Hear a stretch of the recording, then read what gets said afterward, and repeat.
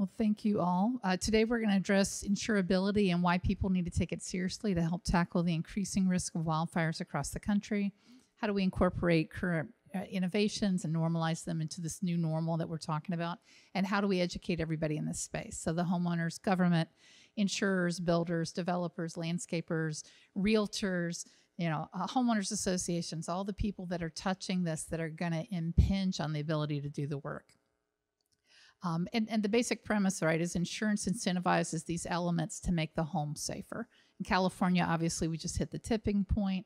Last week, Safer from Wildfire regulation was announced after several weeks of very depressing news about insurers pulling out of the market, not writing new policies, and just doing a pause on who they were insuring.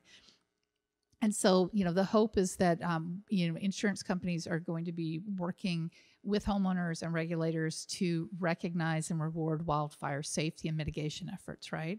They're going to submit new rates that are going to recognize the benefit of safety measures such as upgraded roofs and windows. Sorry, I didn't put my reading glasses on.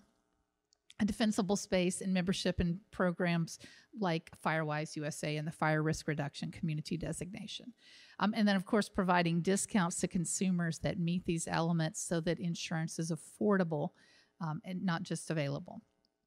And so I just realized I totally forgot I'm supposed to introduce two of you because I have your bios here. So start with Alister. He joined IBHS in 2018, bringing 25 years of strategy consulting and management experience across public and private sectors. He's worked in financial services, risk management, broadcast media, which is why he talks so well when he's presenting to us, fast-moving consumers.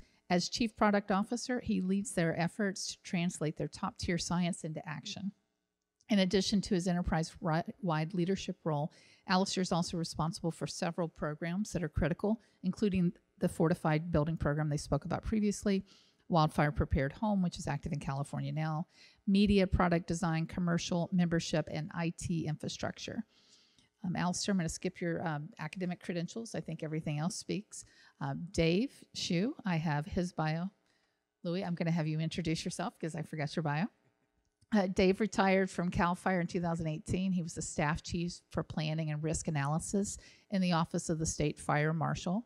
He established data collection programs for pre- and post-fire inspections, land use programming, and GIS analysis. Prior to his firefighting career, David was a licensed architect. Upon his retirement from CAL FIRE, he established Wildfire Defense Works, which is a consulting firm that improves community and structure resilience from wildfires. And he's provided consultation to many clients across the country to better help understand their own wildfire risk. David also works part-time for NFPA as a wildfire field representative with the Firewise USA program. And Louis, I will let you introduce yourself.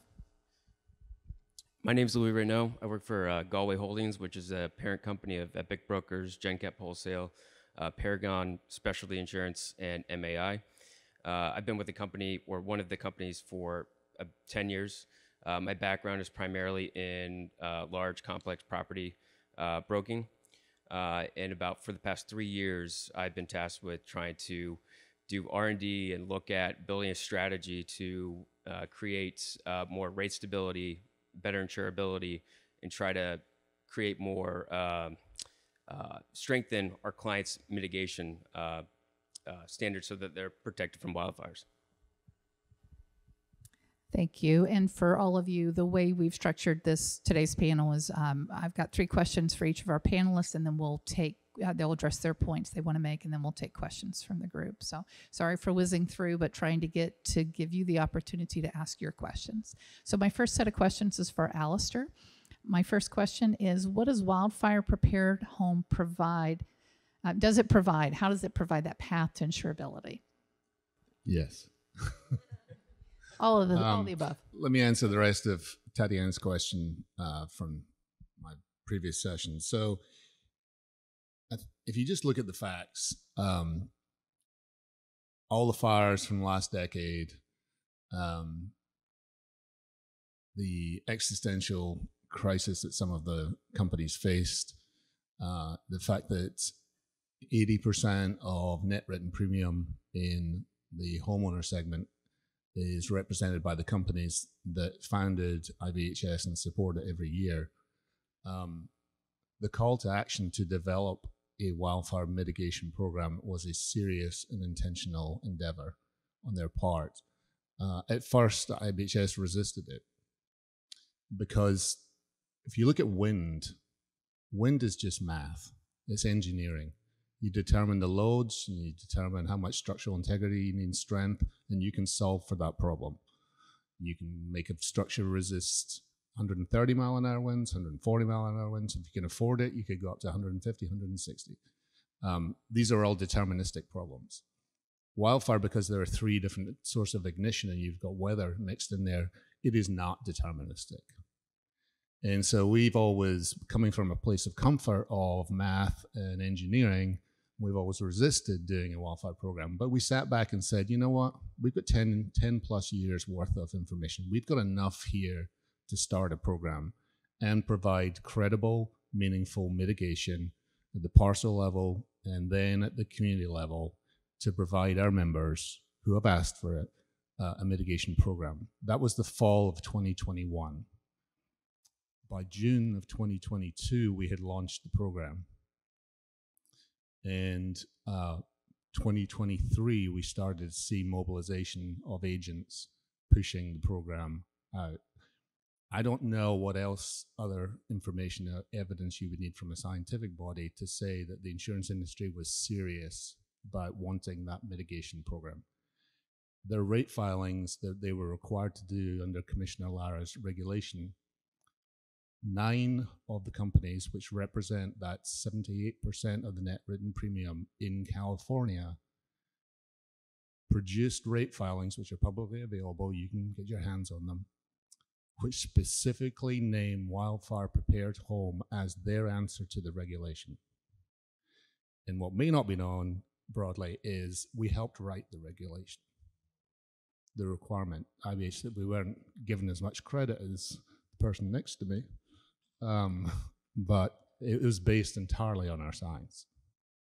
And so you have a program requested by the insurance industry, supported by the rate filings, with proposed insurance discounts.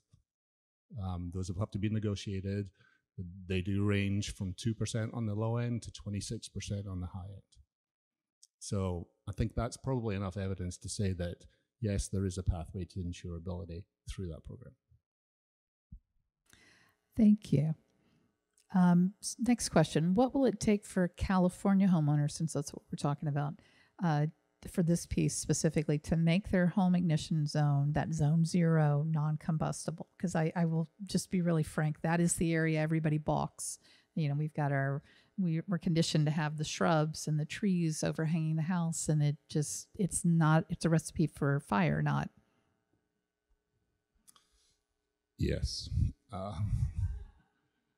The answer to all questions is yes. Right? Yes. This is not an easy question. I know. No, it's not, and that is the hard part, because that's what's different. And you know, people react in different ways. Some people react with just absolute horror, and can't imagine a day when your shrubs are up in your eaves to a day when they're 5 feet from the house. They just can't imagine or don't want it.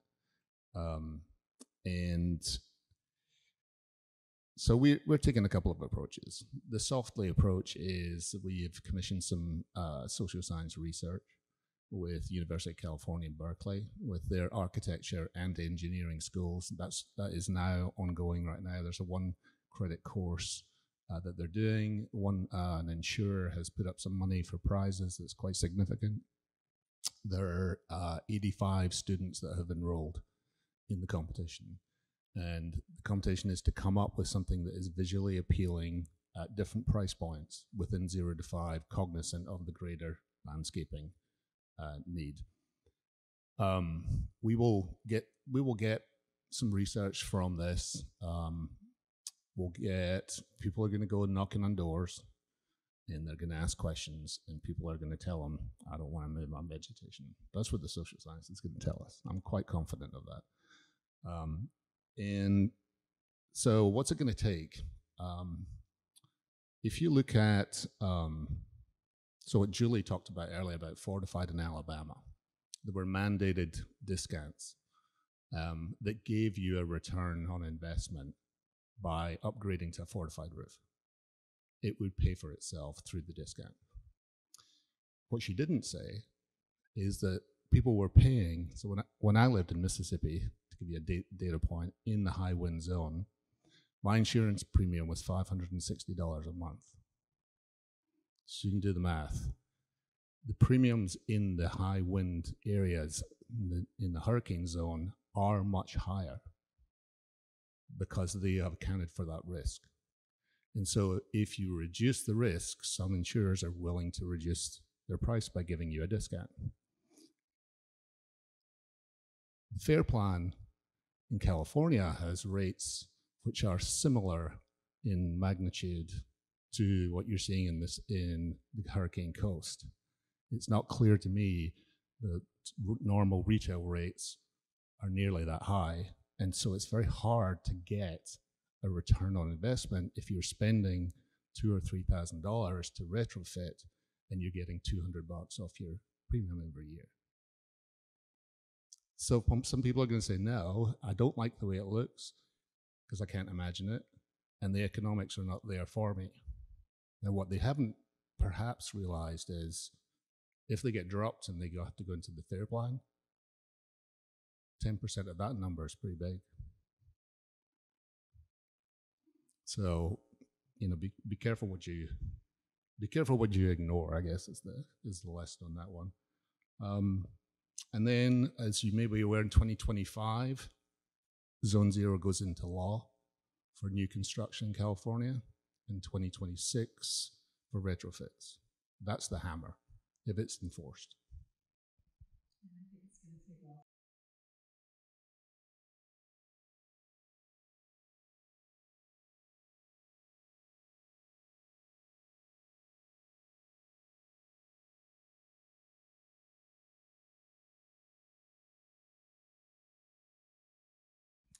Yeah, so there's three research lanes that I'm particularly excited about. One I mentioned a little bit about earlier, which is the building-to-building fire spread.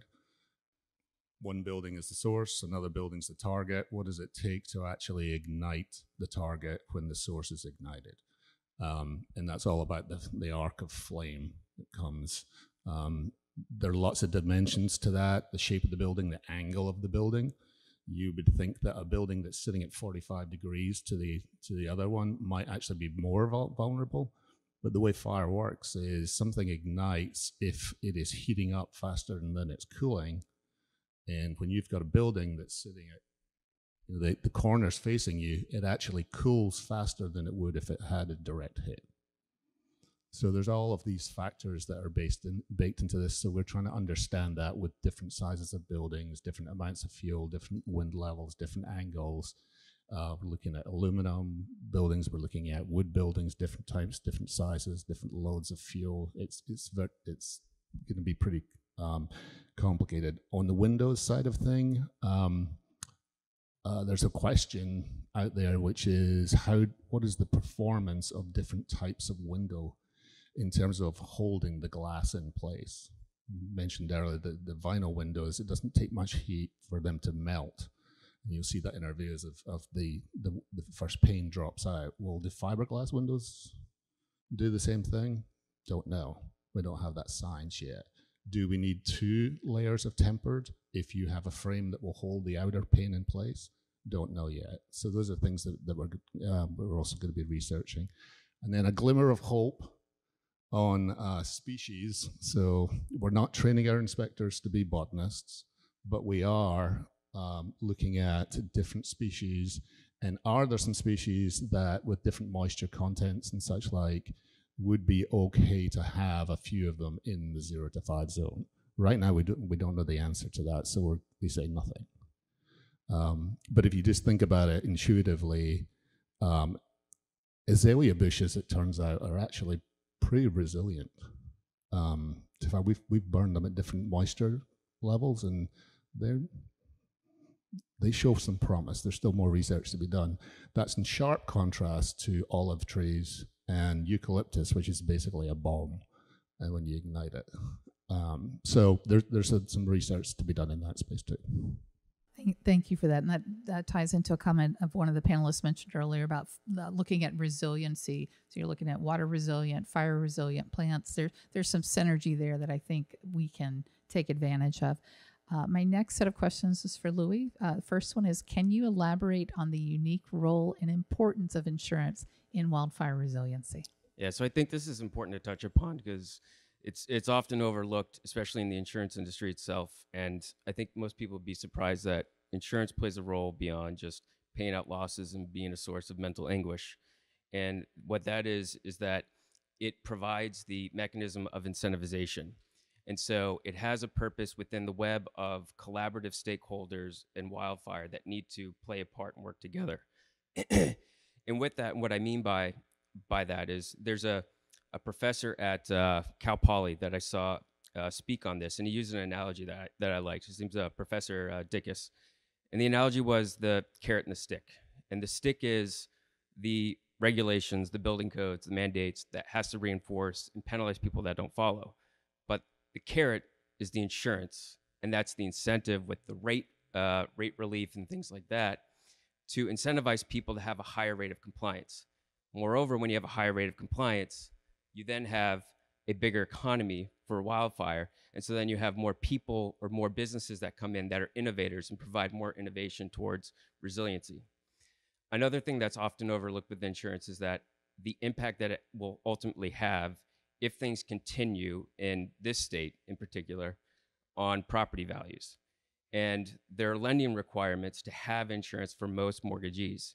And when we get to a state where it's just so cost prohibitive, it's going to impact the supply and demand of housing and who can actually afford to own a home in this state. And so that's a key thing for everyone to think about, and why the insurance industry and banks need to also support that, since there's synergy between the two. Thank you for that. And just to dive into this a little bit, like, how did we get here? And what are the factors driving this current insurability crisis? Because, and we're, full disclosure, wearing my United Policyholders hat here, we view insurance as the partner in getting this work done with homeowners and everyone else. So but I feel the media sometimes unfairly vilifies the insurance industry as doing something that's not helpful. And they're actually underpinning our whole system. So I'd like for you just to dive into how we got here a bit. Yeah, so you could write a dissertation on the complexities of why the insurance industry is 3 in minutes. a situation. What's that? 3 minutes. So, but just from the things that I've seen that I think that are most important in terms of driving it, one is education. In terms of these mega fires that we're seeing, the insurance industry historically has never seen anything like this and has not been trained to underwrite, and actuaries have not been able to assess or quantify how to then put this into an underwriting model. Since 2017, 8 of the 10 largest and most costliest fires have occurred. And so this is a new phenomenon for them to try to figure out. And with that, they have little understanding of the mitigations and prevention work that go into that, and then how to actually fit that into an underwriting model as well. And part of that is because they don't have enough raw data for them to support into what they want to put into their projections. But also, we're in one of the hardest markets that the property market has ever faced. And so there's little time. These underwriters are inundated with risks, and they don't have as much time to put their arms around what do these mitigations and things mean. So and with that, they also, with that training, the way that they're looking at it and the tools that they're using are often utilized for things like earthquake and wind and flood, where those models that they're utilizing are not geared towards how wildfire should be looked at. Whereas wildfire, you can have impactful measurements or things that can be put in place to deter an event from happening, as well if one occurs, the magnitude of that.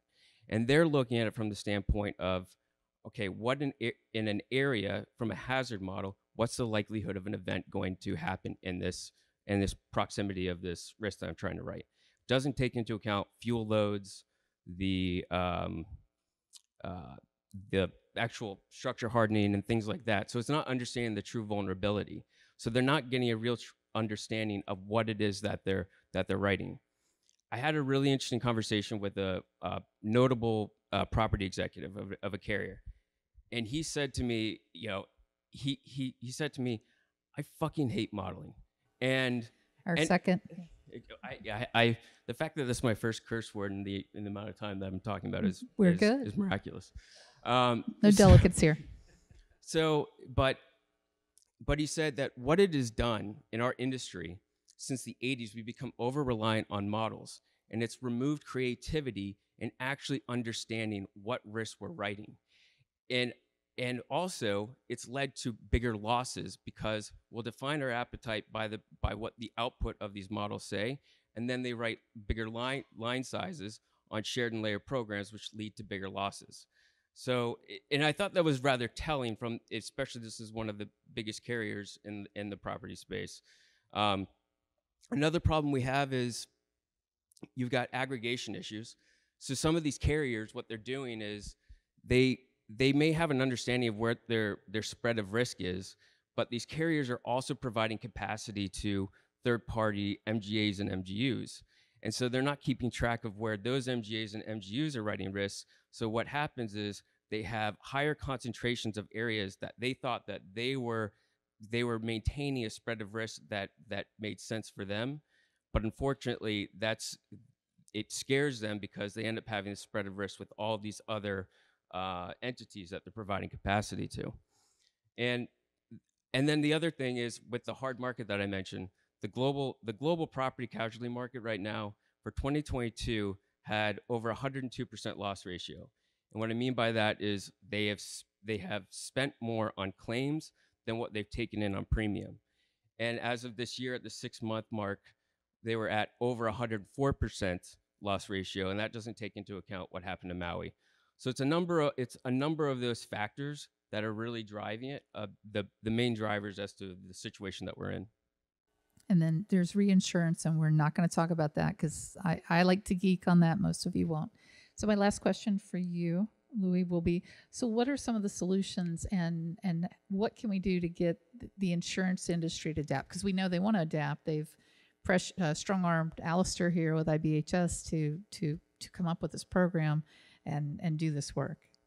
So one of the things that I've seen, we did our company did a summit in Napa in early March. And the purpose of that was to really drive education, understanding of a lot of the things that go into mitigation, how to better model, how to better prepare, and also just illustrate the proactiveness of that community itself. So we had over 40 carriers and reinsurers represented, about 90 different underwriters, mitigation companies, tech companies, researchers. IBHS was there talking about all these things, the efficacy of all of that. And it really opened up their eyes to something that they didn't know anything about. Fast forward to last week, I was at a conference in San Diego, WSIA, and I'm talking to some of those markets who, before when I brought up Wildfire, they would laugh and not want to talk about it at all. They were coming up to me, what's going on with your strategy with Wildfire? What are you doing? We've changed how we've looked at this, and we're trying to figure out a better way to provide more solutions and adapt to what we're seeing in this space. So I think things like that are huge. Supporting things like IBHS and a number of universities in California, Oregon, Washington, Nevada that are really ahead of the game in terms of looking at all the dynamics of wildfire are really important. Government influence is obviously a big factor of that, and having the private-public partnership is a huge driver in terms of the synergies. Insurers and reinsurers, they need to develop more sophisticated models. One of the things we're starting to see more and more of are vulnerability models. And what those do is they don't take into account what the likelihood of event is in a given area. What they take into account is if a property is surrounded by fire, what's going to lead to ignition at that structure level. And that really gives a better sense of what their risk is that they're underwriting. Another thing is community insurance coverage. We have to kind of change how we're looking about spread of risk. One of the things that I think is really hard for the industry to get its arms wrapped around is we need to actually have more concentrated risk, because you can have more control in mandating those mitigation prevention measures that need to be put in place. Property owners and communities have got to have a higher rate of compliance. They also have to understand that there's going to be higher retentions as well. And part of that is they're also investing in themselves, and they believe in what they've done to prepare for a wildfire. And so we need to be able to influence neighbors who are not taking part in that, because they play a big part in their resilience. And lastly, just communication, I think, is key.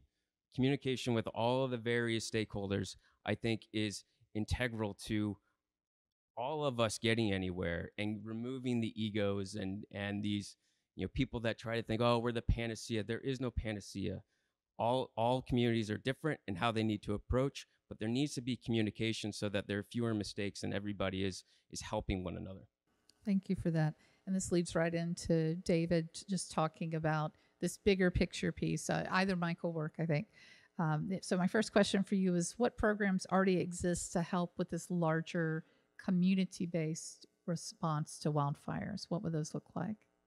At a community level, of course, there are a number of programs across the country, most notably probably the Firewise USA program that NFPA created and went into effect actually back in 2002. So it's a little over 20 years old.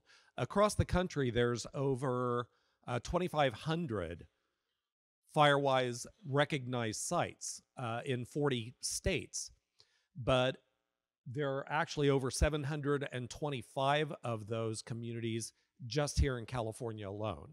So the question is, why are so many of them in California? Because the insurance industry is actually recognizing the fact that when communities actually come together and recognize that they can form groups to help reduce their risk as a community-wide basis, that matters. And that the results of people, from a protection standpoint at the individual home and parcel level, and then neighbors helping neighbors to recognize the risk at a community-wide level, can actually make a difference. Now, there's still a lot of science out there about whether all of this works perfectly or not, because we've seen communities, probably most notably the Grizzly Flats community, that was largely destroyed from the Caldor fire in 2021, was a very long-standing Firewise community. But the fact is that communities have people who engage and become aggressively active in taking steps, and people who don't. And it kind of falls back on, why do some people accept the science and the research that we're telling them that they can do to significantly reduce their risk, and others look at that and say, no, I don't want to do that. And we're dealing with social issues here that I don't have the answer for. But what we do know is those community-based organizations. There's also the Fire Adapted Communities Network, known as FACNet, and a number of other programs that do similar things in a little bit different way. But a lot of it is still largely volunteer.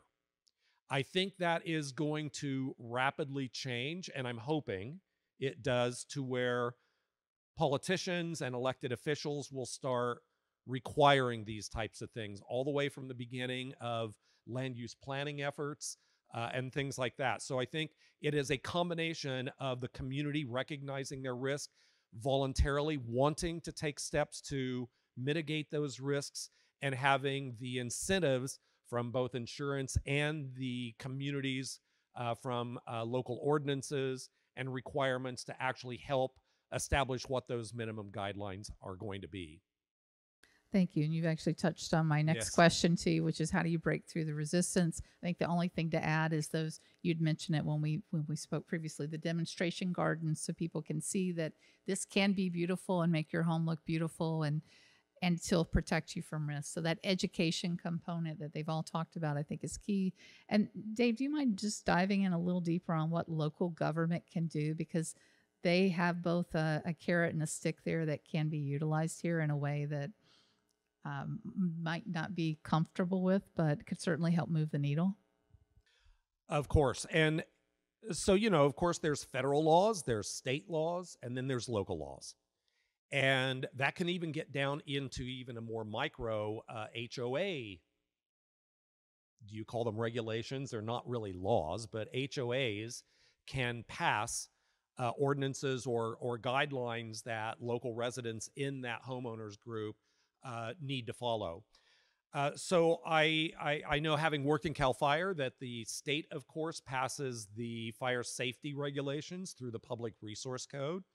Local jurisdictions, whether they're counties or cities, can adopt those outright or pass local ordinances that allow them to, the restrictions are that they cannot pass local ordinances that are less restrictive than what the state guidelines are. So they have the freedom and the luxury, and many communities, local cities and counties both, have passed local ordinances that actually exceed the minimum standards that the state puts forward.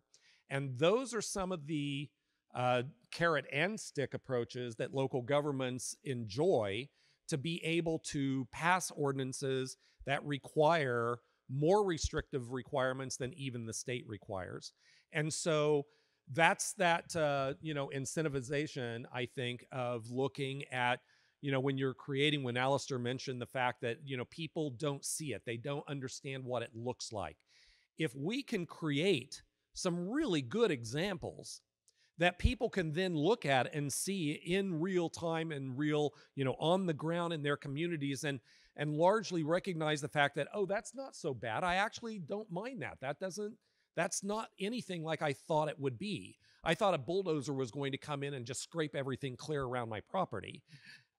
I can't believe people actually think that that's what's going to happen, but I've talked to people who believe that that's what's in their head. And it couldn't be further from the truth. That's not what anybody is suggesting. So we have to kind of break through that barrier of what people think they are hearing and what they actually see as the recommendation and the example of what will work. And my experience is that once people actually see it and they actually can buy into it, they look at it and the general response is like, oh, that's not so bad. I think I can buy into that. And I think I'll go home and try to do some of that myself. So I think that's where we have to get, and we need to get there quickly. Thank you for that. And I think the refrain from everyone is education and really just getting people to understand their risk, not have this, Jennifer, I think you called it magical thinking. So we want to avoid the magical thinking. And yes, Jennifer, we're ready for some questions if you'd like to get your mic back. Hi, Gretchen Hayes from Napa Firewise. I have a question for David Shew. We've seen the ordinance that's gone into place in Napa County for helping people comply with defensible space. My bigger question is, overall, how do we pay for enforcement for ordinances? They're only as good as they are followed by. You're absolutely correct. And I would say that not only how do we pay for the initial treatment of lands, but how do you continue to pay for the ongoing maintenance, because it all grows back. So those are two very, very good questions. And I think that, that is one of the challenges. Now, here in Sonoma County, I see Carol Leone over there, so she can speak about the BRIC grant if anybody wants to ask her about that here in Sonoma County.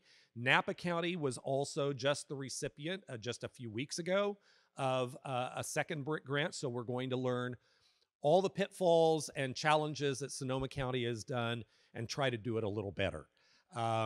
That's not to mean that we'll do it better, but we have the luxury of coming behind them and doing that. So that's a lot of money. Collectively, it's about $50 million. And that's going to go a long way towards helping to fund those things, but it's only for a limited period of time. So during that time where we're using those funds and implementing that, we also have to be thinking about how do we continue to find funding sources that will continue to bring the value back. We all know, and this is where it gets a little tweaky, but we all know that, you know, depending on what study you want to follow, every dollar invested in prevention returns $7, $10, $12 on suppression costs and recovery costs when a fire hits. So the evidence is quite clear that investing dollars in prevention saves dollars down the road in suppression and recovery. So it's just a matter of deciding, how do you want to spend your dollars? Do you want to spend it up front, or do you want to spend it on the back end? And I would say that those are some very, very challenging issues, because as we all know, prevention, if nothing happens, you're trying to prove a negative. It's because we did this work that nothing happened. And that's hard to do. But I think we can get there. It's just a matter of how we spend those dollars. That's like public policy 101, suppression versus, the other side of it. So, okay, any other questions? Thanks, Jen. I feel like we have kind of a chicken or the egg situation, where every time we have this conversation, it really comes back to the question of, like, whose responsibility is it to take the lead? Or if you talk to homeowners, they're going to say, well, wait a minute. First of all, can I afford this? Secondarily, even if I can't afford it, my neighbor doesn't do it, then is it really helpful to me? And then what if I convince my neighbors to do it, but their neighbors on the other side don't do it? And oh, by the way, in a place like this, what if the county doesn't also do it, right? Let alone in places where there's a lot of state land. So we get to this place where there's a question of, is there a benefit to do it? In theory, there's a benefit to do it for all the reasons you guys just said. Statistically speaking, you are less likely to have a significant full loss event if you take certain steps and things like that. But it still comes back to the same problem of, is it the responsibility of each of us individually? And why aren't we having these conversations more collectively in an inclusive way? Or I guess, are you having these conversations with, teaching not just individual homeowners, but local jurisdictions, bringing in that state conversation? So it is a puzzle that is really wrapped around more thoroughly. Because right now it feels like a lot of these conversations are happening in silos, like the governor's recent executive order, right? Saying, okay, well, the commissioner has to talk to communities, and then they have to meet or, address these 5 goals, right? But again, why are we not all here at the table? So do you have sort of thoughts on the best ways to approach that? Are there communities that have done that effectively and lowered their overall risk and lowered their overall costs related to insurance? Or are we still kind of the blind leading the blind, hoping someone takes the lead? Julie mentioned a couple of success stories earlier. Let me add a little more color to those and draw out some of the questions you're asking. There is no magic measure by itself. It takes a collection of policy, financial incentives, and law to make these things happen at scale. We see right now with Wildfire Prepared Home, while we don't have a huge groundswell of activity on this in the lull that we're in right now, we see zealots coming forward and people that have a problem that they're trying to solve, and they're aware, and so they're willing to take the steps. But those are the minority of people. Take North Carolina. So the Barrier Islands, that's wind. There is, they have taken, the wind pool there has taken the attitude of, we're going to invest in mitigation because it's going to drive down our losses. So they come from a position of having $1 billion in surplus, so they invest $10, $20 million, and they give grants for roofs. And after 5 hurricanes, they can show you that they've had a 35% reduction in frequency and a 22% reduction in severity. The claims, they are saving so much money. That works in that market. In Alabama, where we have 40-odd thousand houses now that are built to mitigated standard, it took policy. The insurance commissioner, Riddling, came together with builders, with local politicians, and they put in place legislation and regulation and mandated a discount with a benchmark. So they said, if you build to this level, you insurer must give, is it much like it's a pretty sizable discount. So that worked in that market. And we're trying to figure out what's going to work in California. I just want to be super mindful of time, so it's like 1 minute, and then we're going to, because I have to release you for lunch so that I don't start Yes, I'm you. standing in the way of everybody's lunch, but I feel like I want to make a statement that may resonate with the audience here in this room, but could probably get me run out of town to the general public, but I'm just going to say it anyway. You asked the question, whose responsibility is it? I simply don't know how much more impact it will take to prove to people, largely in this state, the Western United States, and communities across the globe, that when you make a conscious choice to decide to live in a wildfire-prone environment, that's a choice that you've made, to live in a wildfire-prone environment. And I'm going to be really blunt and say that if that's your choice and you want to live there, then you have a responsibility and an obligation to take the steps that we are now learning to be more conscientious about how to live successfully and cohesively in that wildfire environment. We have ignored that reality for the last 150 years. The time has come for everybody to stop asking who's going to help them, and for everybody to collectively come together and work as a group. The politicians, the elected officials, fire departments, homeowners groups, the whole litany. Architects designing things, landscapers who are shoveling the bark mulch up against the homes. They got to stop it. And they need to learn so that everybody collectively comes together, recognizes the issue, and stops asking who's going to help me, but collectively everybody has to recognize we're the ones who chose to live here. And we have an obligation and a demand to take that seriously and do something about it. I'll just leave it there. Well, okay.